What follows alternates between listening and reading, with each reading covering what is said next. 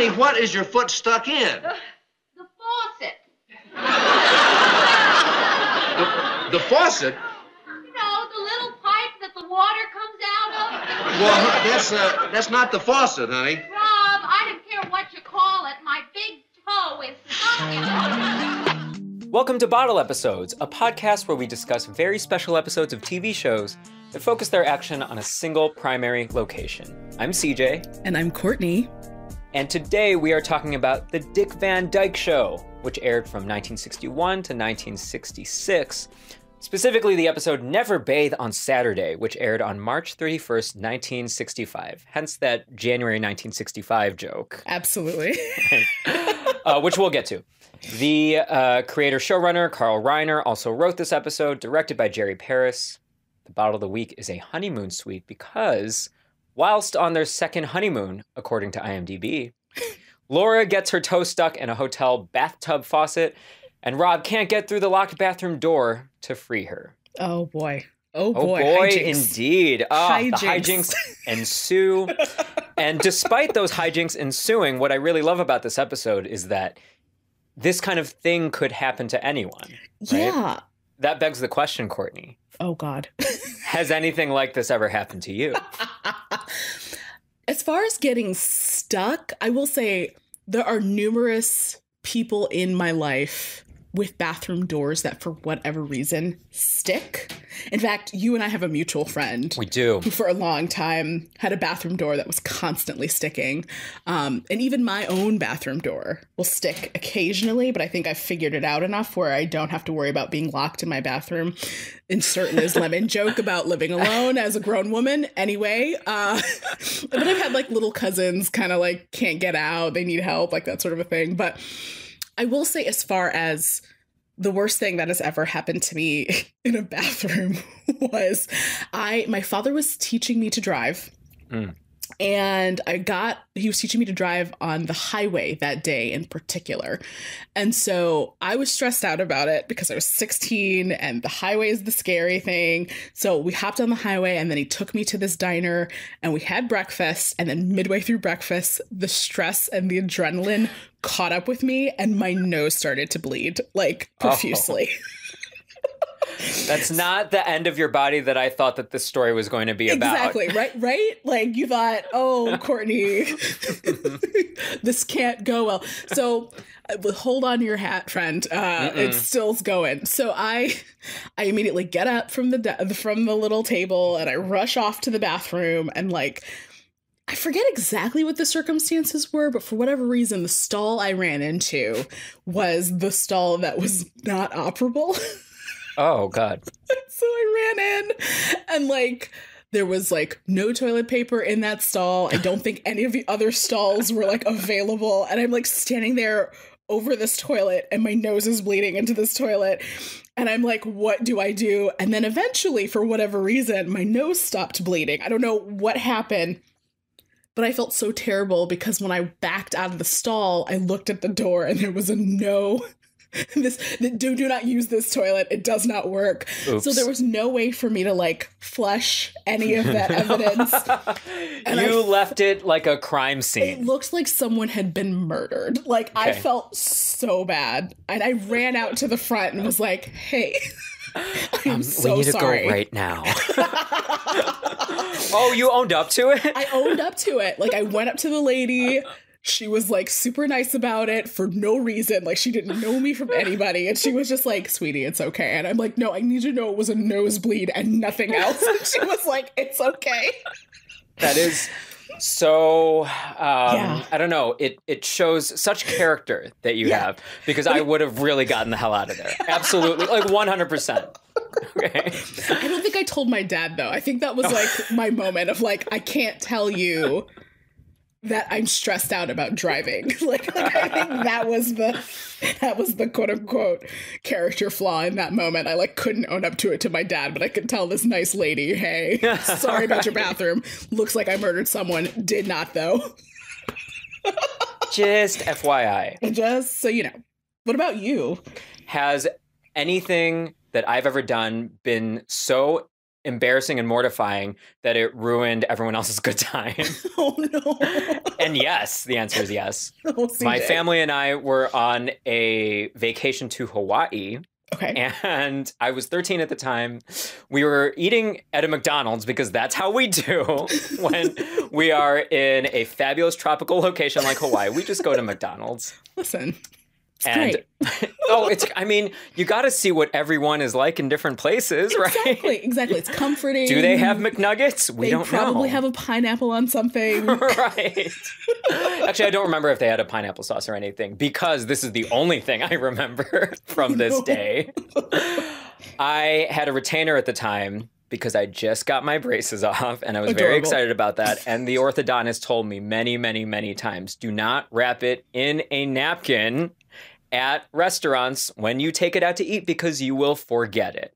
Oh, And man. flash forward, that may or may not be exactly what I did. Oh, And it wasn't until we were 30 minutes away that the realization slowly dawned on me. oh God. Mom.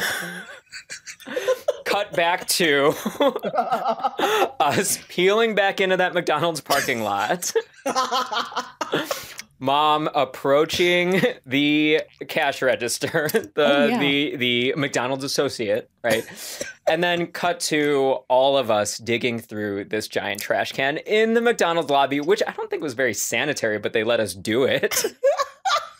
They didn't even tell us to go in the alley or the parking lot or anything. They just said, sure, why not? Or they didn't know we were going to do that. That's amazing. That is amazing. And of course your mother would be like, no, we're going back and we're digging through the trash. 1,000%. Of course. It wasn't even a question. It wasn't like, You oh, knew. do we just pay like hundreds of dollars to get a replacement? Absolutely not. No. And CJ, did you ever wrap your retainer in a napkin again? Never, ever, Never. ever. See? Although I did like lose it years later and I just never told anybody. I was like, we don't need that again. We're not repeating that again. No. Amazing. So, Laura's situation here, obviously very relatable. Yes. Super relatable. I'm excited to dig in, and let us do so with this handy-dandy plot synopsis. Yes. Rob and Laura arrive home, cutting short their planned romantic getaway. Millie assumes they had a fight, but a dejected Laura says they did not, and launches into the story of their ill-fated second honeymoon. Okay. Millie. Yeah. I just need to talk about Millie for like 10 seconds. Okay. Girl, what? Why are you in their business? Why are you like, the first thing you notice is they come home and she's like, oh, did y'all fight? Girl, did you fight? I heard that you fought. You told me you fought just now. And poor Laura is like, no, that is not what happened.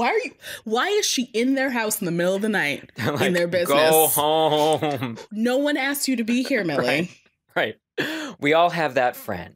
Oh, I guess so. Jeez.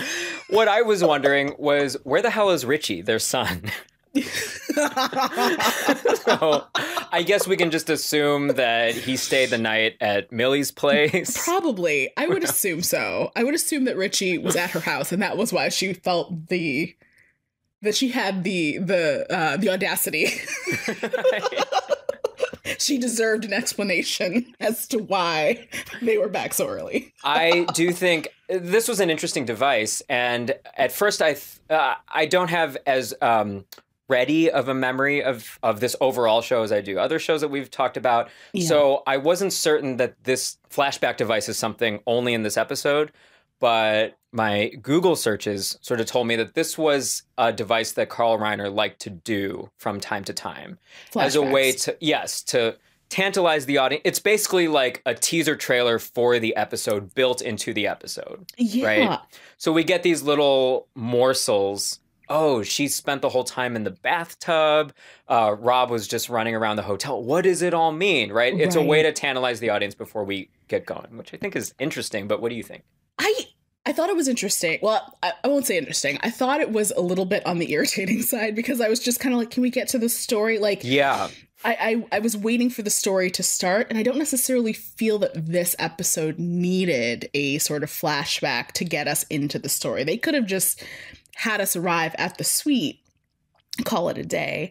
Right. I did enjoy, the local color of Millie showing up and being a busybody, but at the same time, I don't know that they needed that device to get us into it, because as we are a show about bottle episodes, this of course, detracts from or adds to the number of locations. Not that they're going by our bottle episode. Right. I hope we don't offend a pop culture podcast 40, 50 years from now. Right. I hope that Carl Reiner was obviously, he was obviously thinking of us two youths having this podcast in 2021.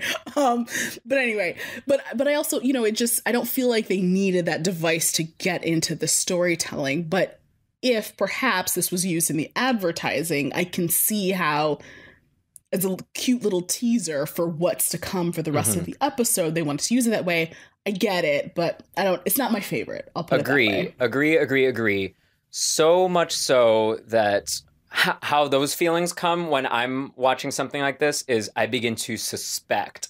I begin to form all these conspiracy theories in my head. Like, oh, did they shoot the hotel stuff first? Yeah. Then in the editing bay, they thought, oh, the audience won't necessarily be interested. We need to put a little something at the top. You know what I mean?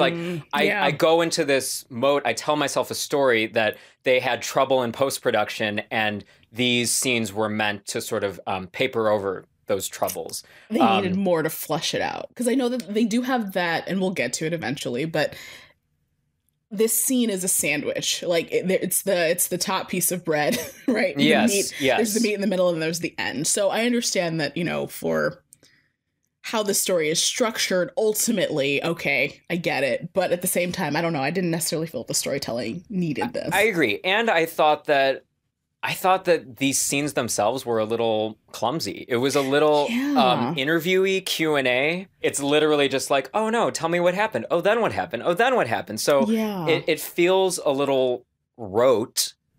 Did I think it detracted from the overall episode? On the whole, no, but it was sort of a clumsy start to the episode. Yeah, and too, the tone of it in some places felt a little more serious than I was perhaps anticipating. Like, it felt a little bit like, oh God, girl, what happened to you? Like, what actually happened to you? Like, I know that this is a comedy show and it tends to be funny. So what happened was probably just silly, good, fun hijinks, which of course it ended up being. But like in the moment where we have Millie like really grilling her and Laura is just so down about it that the tone felt off. Like it felt like, did someone die? Did someone die? Do we need to get you from Rob? Like, right. Wink if we need us to take you out of here. Like, Millie, I have 2 weeks to live. Right. I found out that I am very sick on this trip. Here's the story of how we found out.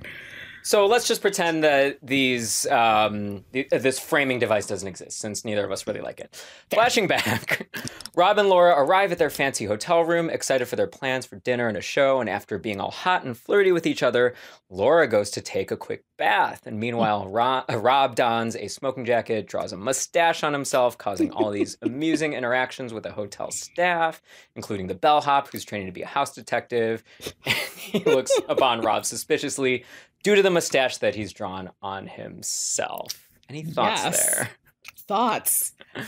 Or do you want to wait until the thing starts, the plot starts? No, I do want to point out that this was like a little bit more sexy than I was expecting. I mean, I understand that it's like their second honeymoon or whatever, but they're like really cute. It's horny. It's delightfully horny. That's the tone of this episode. It is so like it's horny. Like he literally at one point says, "Wow, there's a lot of neat spaces in this room," and I was like, "Oh my God, Rob." Oh. And you could hear the audience going, "Oh." Right? There was like pearl clutching laughter, if that could be a thing. I think this is a good point for me to reveal my childhood crush on Dick Van Dyke. I think this is a good point to bring that up. My adulthood crush on Dick Van Dyke. Thank you. Current. Yeah, childhood and adulthood. He's still like, even watching the show now, I had those like immediate flashbacks, speaking of flashbacks, to those feelings I had when I was little. And I'm like, I don't understand what this is, but I appreciate it. And him specifically, Dick Van Dyke. Total fox. We love a self-effacing, lanky slapstick expert. Correct. Okay? Correct. Goofy and nice and apparently like super in love with his TV wife, Rob Petrie. Of course, there's plenty to love with her. We love a Laura Petrie. Amazing. Amazing. And I happened to catch this, so it's fated that we did this podcast today, but I happened to catch this documentary on the Dick Van Dyke Show yesterday, and they were talking about how she was styled after Jackie O. Jackie O. Oh, yeah, with that bob. Yeah, with the bob and like the cut of her clothing and all that kind of stuff. And she's just so like lovely and sweet and just like really kind of formal. But every so often she gets her barbs in, she gets her jokes and her one-liners. She's like really amazing. And of course, Mary Tyler Moore is just generally amazing. So that's not surprising in any way, shape, or form. But yeah, she's a total fox as well. At the risk of becoming too repetitive on this podcast, because I feel like I tend to want to shoehorn everything into, gender roles at the time.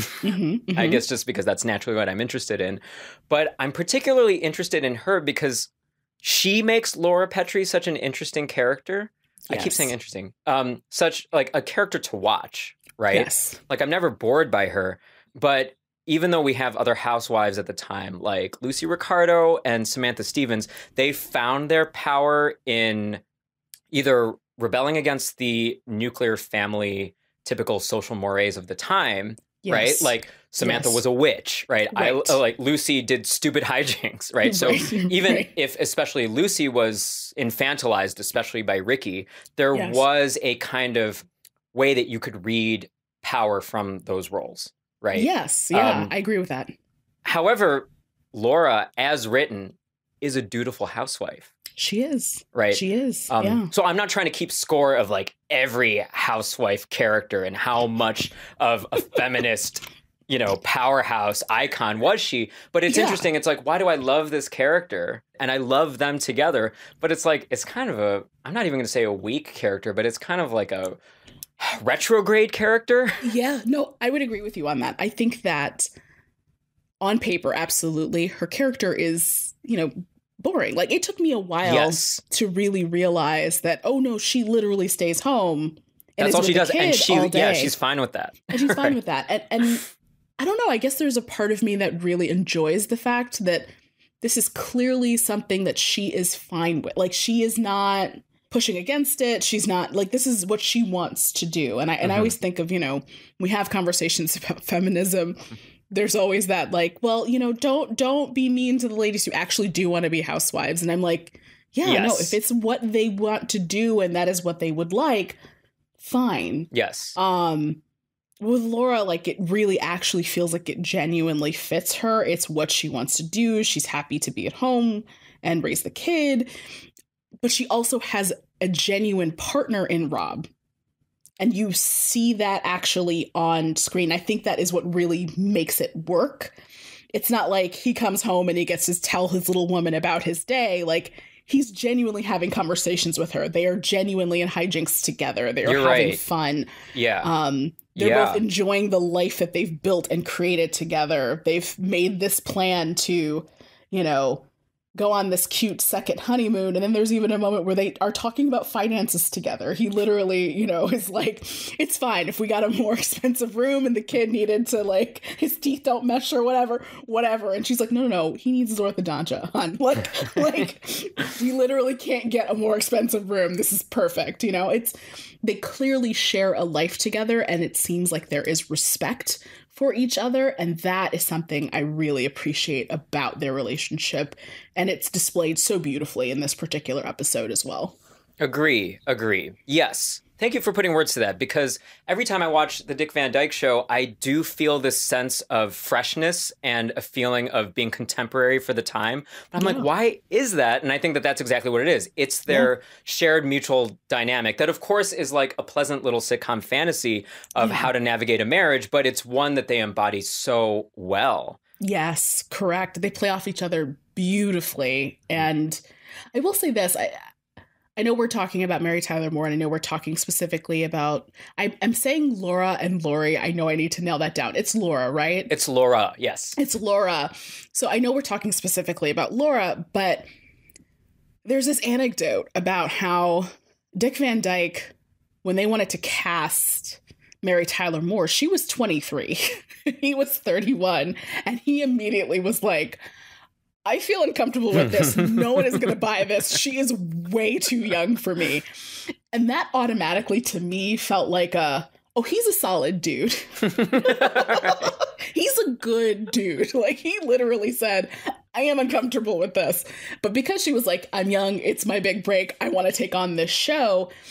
Not only was she able to showcase her talent, but she also ended up having a mentor in Dick Van Dyke. Mm-hmm. And you can kind of see that mutual respect at play in the way that they are interacting as their characters as well.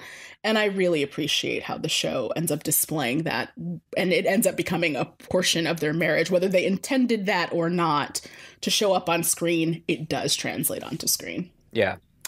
And as long as you're mentioning her age, something that I'm half remembering right now is that I read something recently where Mary Tyler Moore lied about her age in the audition. I don't know if she was really 23 and she said that she was older, or if she said she was 23 and she was actually younger. But oh God, Mary Tyler. Well, you know what, girl? Do what you got to do. She needed the job. Right. It kind of makes me think of something that Laura would do. Yeah, I agree. I think that Laura would do that 100%. Okay. Well, Laura calls Rob into the bathroom, but he can't get in the door. It's locked. And to make things worse, Laura announces that she's stuck in the bathtub. You see, she was playing footsie with the faucet and got her big toe caught in the spigot. It's weird that even when something like this doesn't happen to you, my response was still, it me. You know? It just feels so human and stupid. Yeah. I love when there's like names of tropes. And so when I read like a blog entry on this episode, this trope is the one false move trope, right? So, you know, one tiny careless thing and suddenly it causes all of these issues. Yeah. In terms of being a one false move, it's like, I can totally see myself doing this. Oh yeah, 100%. Like, just the idea that she was like, oh, the drip is coming. Oh, cute. Like, she's just not even thinking about it. She's excited to be in this bathtub. Right. She's excited to have a good time. She can't wait to see the show. Her husband is clearly trying to get her undressed. Like, she's just having a great day. And now she's got her toe stuck in the tub. We've all played with the drip. Everybody has done that. This is a cautionary tale. What I love more than this is that, you know, speaking of, you know, gender roles and all that kind of stuff and being like an adult or whatever, like, this is something I remember doing as a little kid. And if this grown woman has shoved her toe into the spigot, that's really funny to me. Right? It's just charming. Like, she's just having a good time. That is such a good point. There is a saying from someone who worked on The Office. I don't remember if it was Michael Schur or somebody.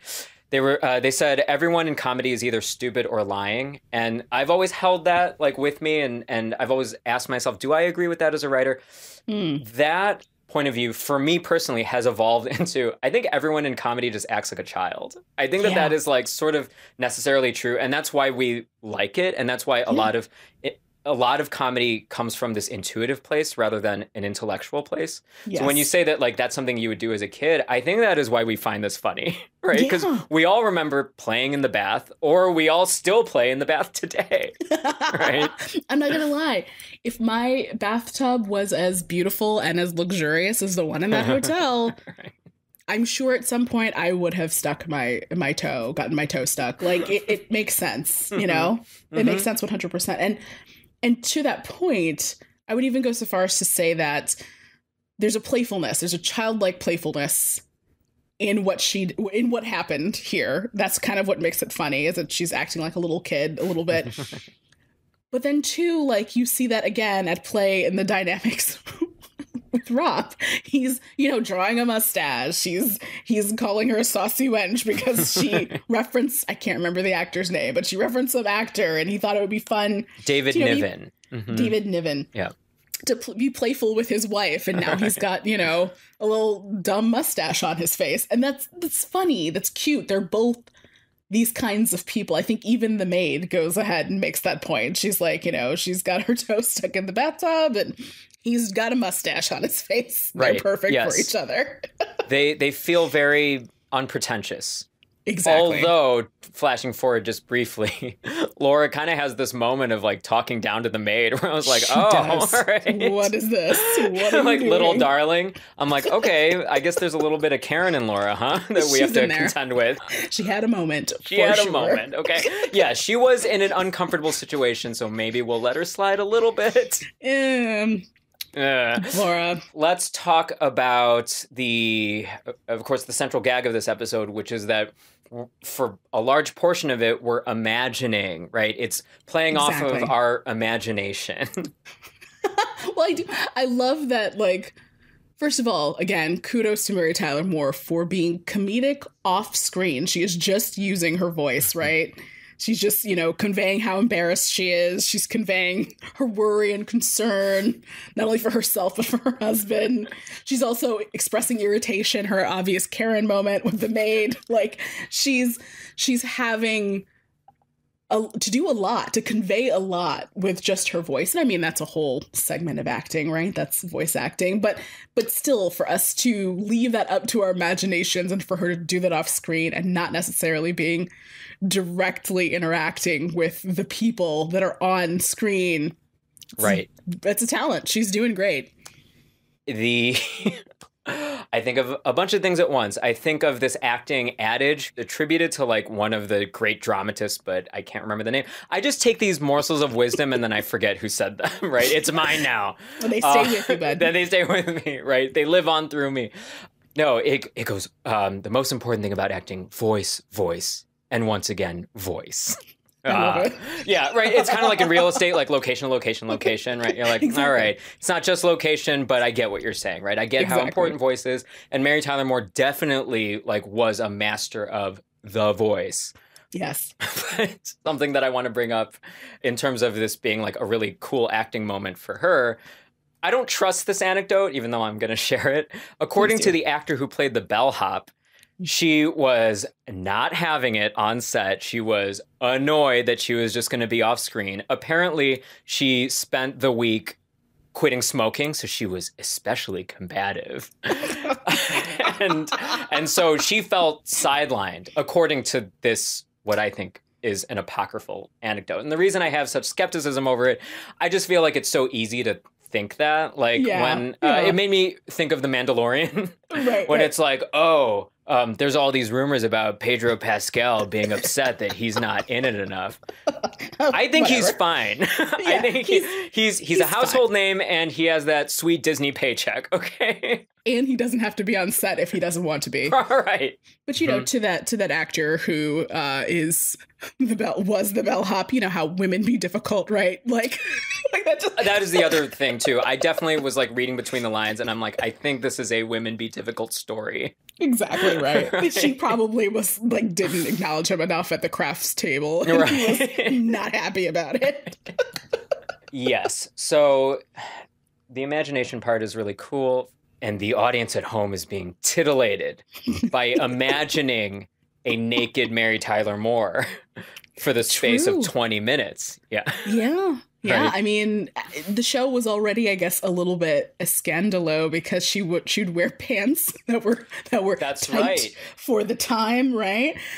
So, how dare she just be so alluring in her tight pants, I guess. And so this idea that, the lovely Mary Tyler Moore is behind that door naked. It's fun. That is funny. I didn't even think about that. There's like extra dialogue in there just to remind the audience that she's naked. Like they Lord. mention the fact that she doesn't have towels about 3 or 4 times. It's not even setting up a joke or anything. It's just, there's no towels in there. Right. There's just no towels. You can't, just so you wear. She's not covered up, guys. Right. So again, a delightfully horny episode. The 60s. Right. Okay. So the cantankerous maid comes with a key, but it won't work. We talked about the weird class privilege thing happening there where Jeez. Laura calls her darling. Or it's darling, right? Yeah, I think she calls her darling or something like that. And then the maid retorts dearie, I think. Yeah. And then they flat out call her stupid. When's that stupid maid going to come back? Oh, boy. Okay. I will say this in Laura's defense. She did not know that the maid was in there, which That's even worse. Right. I feel like so many bad things are happening to Laura in that moment that it's just kind of like, when is the stupid maid going to get here? We'll let her off the hook. Oh man, what a moment. Rob tries to call the engineer, but he's unavailable. Rob announces that he will try to bust down the door, and that's the end of Act 1. Beginning of Act 2, back in our favorite framing device, back in the present, Rob teases Millie by saying that he had to shoot the lock off the door. So. Yeah. I am all about teasing the audience, right? Yes. This part was cut when this episode was colorized and re-aired on CBS in 2018. And really? I think for good reason. It's like that you're revealing the whole climax. Yeah. Yeah. That's Too a good far. point. Too far, Carl Reiner. Too far. But, okay. So we move on. Flashing back to the hotel room, Laura warns Rob that a full-length mirror in the bathroom will shatter if she tries to bust the door down. Rob advises her to cover herself with a bath mat. He makes several unsuccessful attempts to bust the door down, breaking that mirror in the process. This is just a stray thought. I don't know that we need to talk about it, but I wonder how they reinforce that door, because something that I always notice, especially since I mentioned last episode, I'm going through all the Twilight Zone episodes. Yeah. Those sets were like, they were just flats, right? They were just like flimsy. And sometimes you could see the walls just like rocking back and forth. Shaking, yeah. And even though Dick Van Dyke is like a string bean, it really does look like he is just putting all of his force into that door. Yeah. And I'm sure all they had to do, I'm sure the set designer was like, okay, so we'll reinforce the door. But no, that's a good point. Because I mean, like, I will say one thing I did notice in looking at that set was it's clear that they tried to dress it up and make it look like a really nice place, but it definitely felt like, oh, all of this is cardboard. Like, none of this 100%. Is real. Yeah. So to see him trying to run through that door, you're right. I wonder how they did reinforce it. If there was just like 3 dudes and a mattress propped up there's a against crew back the door. There. Right. But you definitely bring up a good point just in terms of like the artifice. Mm-hmm. What's interesting and why I hate these colorized versions, because I watched the black and white version and then I like scrubbed through the color version really quickly. Okay. Mm-hmm. I don't like seeing that stuff because it really just makes it so plain how fake and chintzy all of this is, right? Whereas like the black and white definitely disguises some of that, and you can lull yourself into thinking not necessarily that this is real, but that this is happening somewhere, right? Right. You're in another location. You're somewhere else special. And what's interesting is like this was filmed before a live studio audience, right? Like there are actual people. So can you imagine just being like in that audience and seeing these like flimsy sets and just being like, you know what? We're going with it. It's great. Right. We're having a good time. We've had 3 cocktails before we got here. Like, let's just have fun. I will say though that the color did help my immersion in this episode, or I picked up something that I didn't with the black and white version, which is that Dick Van Dyke's smoking jacket looks ridiculous in the color version because it is purple. It's not black or gray, right? That's amazing. To me, color-wise, that enforces the fact that this is a special night for both of them, that this situation is ruining, right? Yeah. Right? You still get that with the floofy tie, right? Yes. So that's still coming through, like texture-wise, but the purple jacket in the color version really like reinforces, like, oh no, they wanted to do it, and now they can't. Now they're not gonna be able to. She bought that pretty nightie at the hardware store. Oh yeah, just to go back a little. He like mentioned some sex dream that he had about her. Yes, and I was just like, okay, show, all right, get yours. I mean, we get quite a bit in this episode. There's role play, like he fully like drew on that mustache, ready to be like, we're gonna do this right now. Like his plan was, as soon as you get out that bathtub, girl, we in it. Petrie's in heat. Okay. Oh, of course, Van Dyke's physical comedy prowess, even just as something as simple as going to the door and then stopping short when, she's saying, stop, don't. And it just occurred to me, to get that timing right, I assume Mary Tyler Moore would actually have to be like seeing him, right? Yes. So maybe she's not directly behind the door. Maybe she's just like standing off screen. I like envisioning like where people are and what's happening with the cast and crew. How they're actually making this happen. Yeah. But yes, that's just another great example of comic timing that's kind of lost even in today's smart, physically aware sitcoms, just because the timing's coming from the editing. But back then, it really was just coming from, of course, there's control room editing, right? Cutting back and forth between cameras. But really, my point is that timing happened between the magic that is those two actors. I will say, like, watching it, and this is a crazy thing to me to actually, I feel like, say out loud, because I had forgotten what a physical comedian he was until I started watching this episode and things started coming back to me. But like, even when he like gets into the hotel for the first time and he's like kind of doing like a little dance on the carpet because it just feels good and plush, and he's like, ooh, the carpet, him running at the door like you were mentioning, all these physical things that he does. And this episode does not require him to do a lot of physical comedy, but he still works it in there anyway. Precisely. And then, and to your point, the timing of everything he does is so precise. And in that documentary I was watching, they talked about how he got his start. As he says, and I was like, God, I love that you're like an old man. This is so great. He called himself a song and dance man. He became a song and dance man. So he was not. I went into showbiz. I went into pictures. Show business. A movie star. But he definitely did not start out his career as someone who did singing and dancing, but then he got cast in Bye Bye Birdie, and that became like a whole thing. And obviously, a lot of us know him mainly as children from like Mary Poppins and Chitty Chitty Bang Bang and all that kind of stuff. But obviously it was a skill that he kind of picked up. Like, he was always a gifted physical comedian, but I think it only got better with him being a dancer and a singer. So basically this goes against my general perception of him, that he came out of the womb with a straw hat and cane, just like tap dancing away on that hospital floor. I mean, to be honest, CJ, I don't think you're wrong. I think that is also true. That's going to be a yes and on that one. He definitely is a born performer, and I think he was always kind of physically gifted, but I think it got even more honed when he started performing on Broadway. It's amazing. His timing is impeccable, and to watch him do these things, and I'm like, how... First of all, this man is like in his 30s and doing this, and I'm like, my knees crack when I stand up too fast. Like, how are you doing this? Amazing. I'd be remiss if we didn't briefly talk about the opening titles and how when I was a kid, I would always get disappointed when he didn't trip over that ottoman. I took that as code that it was going to be a boring episode. I was like, really? Yeah, I was like, boo, boo, give the people what they want. You gotta fall. Right. And apparently there's a third version that they only use sometimes where he trips over the rug or like he trips on the rug or something, right? Man. But yeah, hated it when he missed that ottoman. Miss me with that show. Okay. How dare you?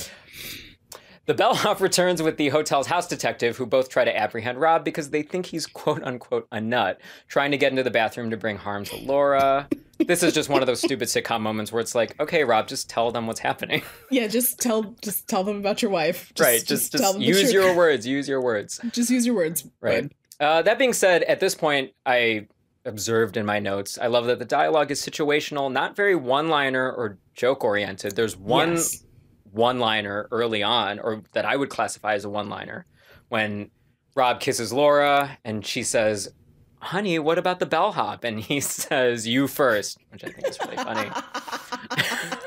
Which, I will say this, the majority of the dialogue in this episode weirdly does feel very naturalistic. Like, and I will say even the one-liner to me felt like an aside that like my dad would say that to my mom as he was like teasing her. Like he would say, like, you know, your parents would, if they're kind of quipping with each other a little bit, you might hear your parents give a quick zinger like that. And so it all felt really natural to me. Yeah.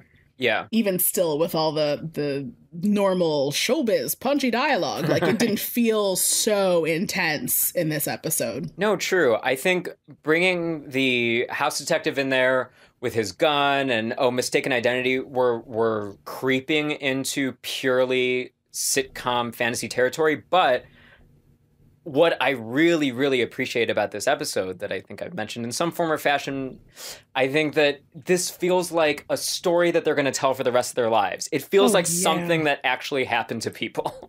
Exactly. Right. Exactly right. Yeah, they definitely will bring this up at some wedding anniversary or at their next, third, fourth, fifth honeymoon that they try to take, because they're going to take fourth and fifth honeymoons or those people. But it definitely feels like something that will be repeated. Yeah. And I love it. The detective and bellhop tie Rob up. Well, they don't actually get around to tying him up. There's like half chaos. There's like chaos, but it kind of it gets tangled and then it kind of gets untangled just as quickly. He obtains the detective's gun by asking for it. Right, and I was like, well, that was real convenient. Like, right. I was just like, oh wow. Okay. It's a good thing he's stupid. That always helps. Rob indeed shoots the lock off.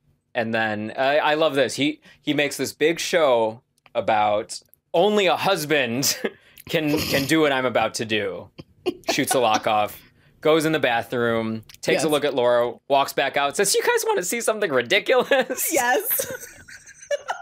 So there was always this undercurrent of this show where, this is what a wife is supposed to do. This is what a husband is supposed to do. Yeah. And they acknowledge that and then they break that. Which I think is a lot of fun and very key to the DNA of this show and why it works. Absolutely. Absolutely. And I definitely agree with the fact that this show, while not earth-shatteringly groundbreaking, it did, try a bunch of different things that were not necessarily in the norm. They weren't afraid to, again, show Laura wearing pants around the house. They weren't afraid to actually bring a black couple onto the show. At one point. Really love that episode. That's a fabulous episode. Let's start a podcast. It'll be like a burner podcast, like burner phones, like a burner podcast. We talk about that one episode and then that's it. Exactly. And end of show, like nothing else. We talk about nothing else, just one episode. Right. It's an amazing episode of television. If you haven't seen it, I can't remember the exact name of it. I think it's called That's My Boy. That's My Boy. I think. Okay, that makes sense. Yeah. Mm-hmm. It's amazing. And so while the show itself, again, not super earth-shattering, it did try to break the norm and do it with good nature and good humor about it. It wasn't a bunch of very special episodes. That's what I really love about that episode in particular. That's My Boy. Yeah. It wasn't a very special episode. It was just kind of like, also, black people exist in this universe. Yeah, right. Surprise. Right. Hello. And it's so fascinating to me because their blackness is a literal punchline. It is a sight gag. True. And yet, just from the specific construct and context of the episode, they are not the butt of the joke. Exactly right. And they are in on the joke. Right.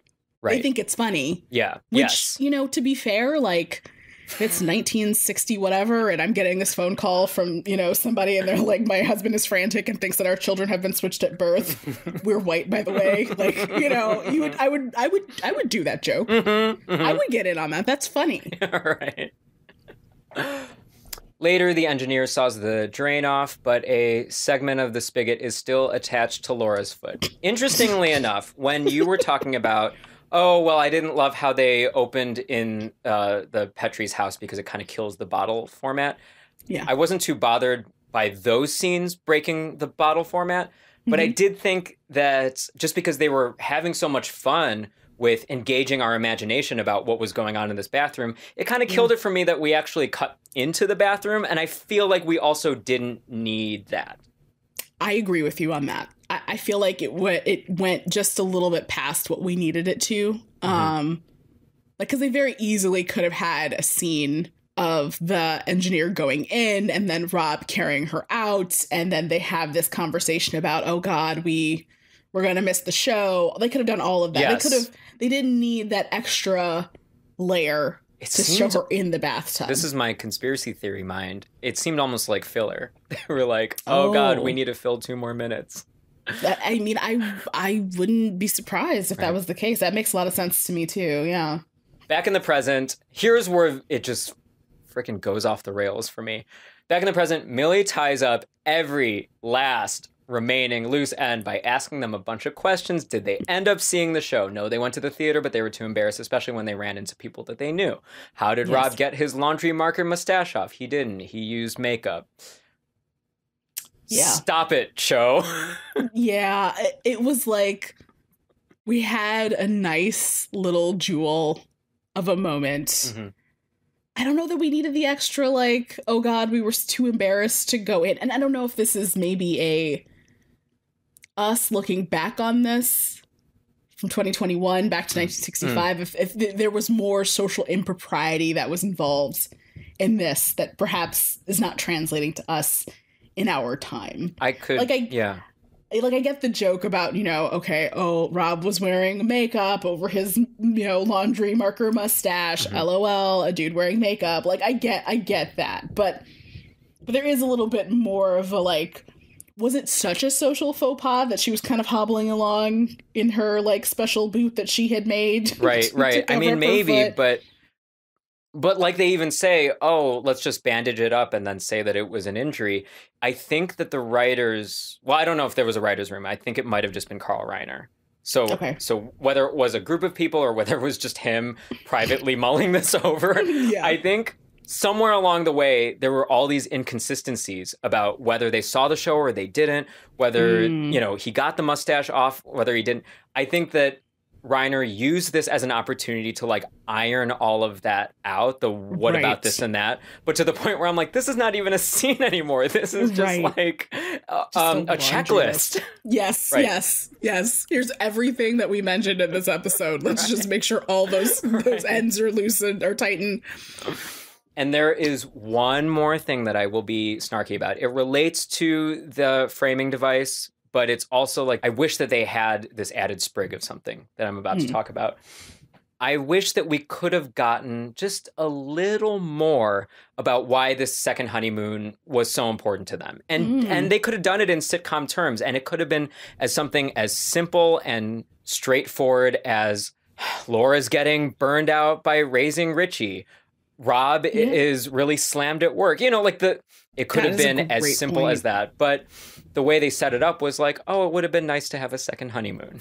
Yeah, we're just doing this because we can, and there was money left over after Richie's orthodontia. Like, we could just, we could do this. You're right. And that would have given more spice to the framing device. When we visit the present timeline in the beginning, middle, and end of this episode, we could have seen them being intruded upon by those daily life stressors that they were trying to get away from. Exactly. And I agree with you. I definitely feel like the stakes are not really there. Like, the thing that they're trying to time out for is going to see a show. Right. I'm thinking back to the Friends episode. The thing that was making the urgency happen was the fact that it was Ross's speech that he was giving, that it pertained to his career. Right. So there were stakes there, and it made sense why he was so, like, intense about trying to get to that event so he could give a speech, right? This is just two really nice, beautiful people not making it to a show they wanted to see. The stakes are not there. Yeah. We didn't catch it. I guess that's okay. That's always how I feel at the end of these Dick Van Dyke Show episodes, is like, oh well. Right. It's fine. Oh no. You didn't get your it's too bad. Which is fine. And just to be a devil's advocate on my own point, it's like perhaps we laud this episode because it feels so grounded.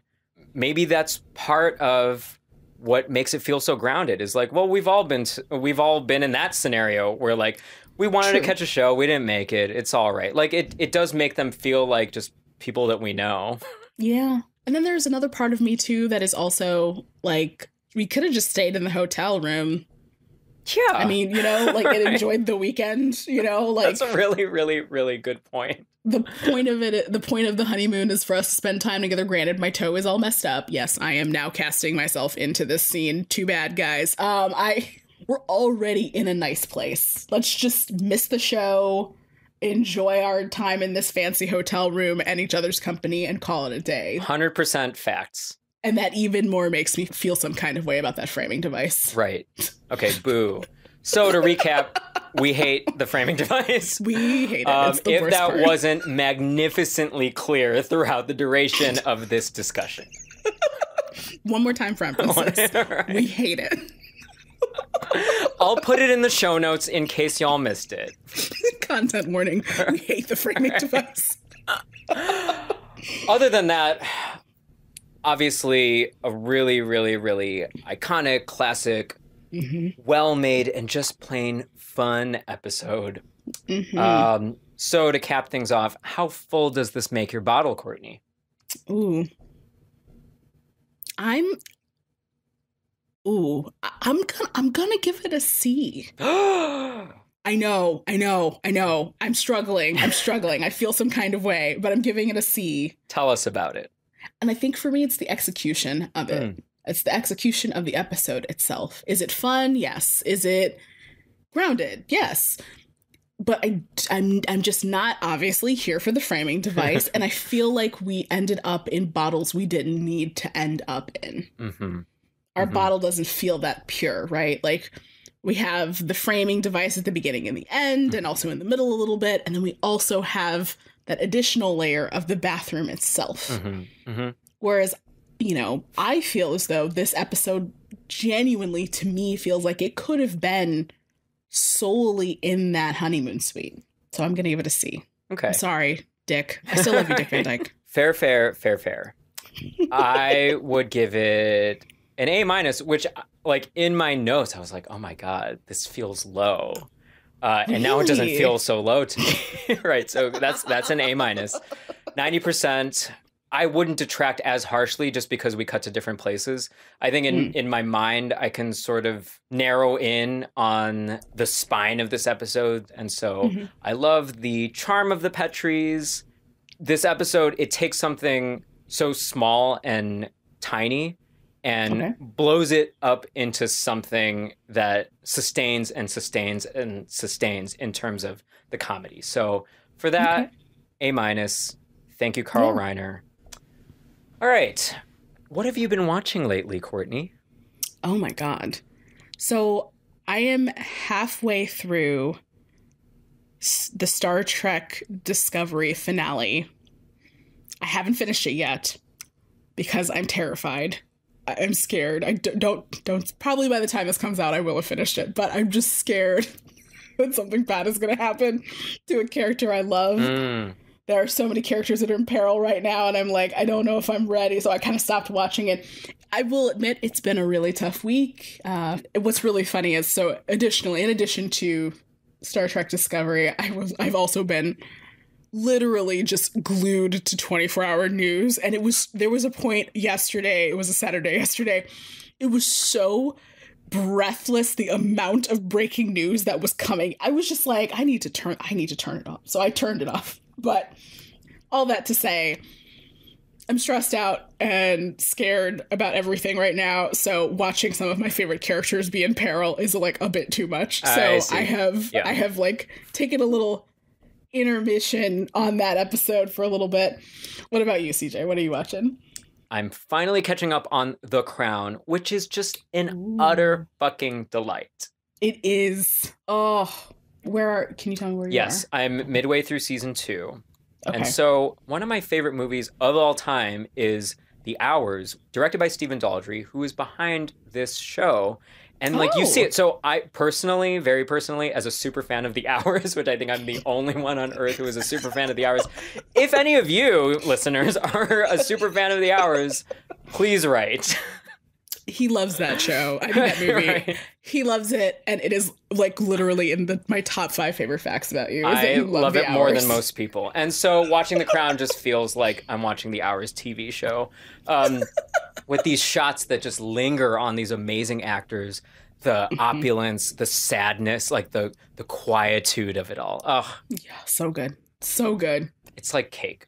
Okay, here we go. This has been Bottle Episodes. If you have an idea for a bottle episode from television history that we should cover, or if you're trapped in a single primary location and need to send a distress call, email podcastbottleepisodes@gmail.com. That's podcastbottleepisodes@gmail.com. Say bye, Courtney. Goodbye, everyone.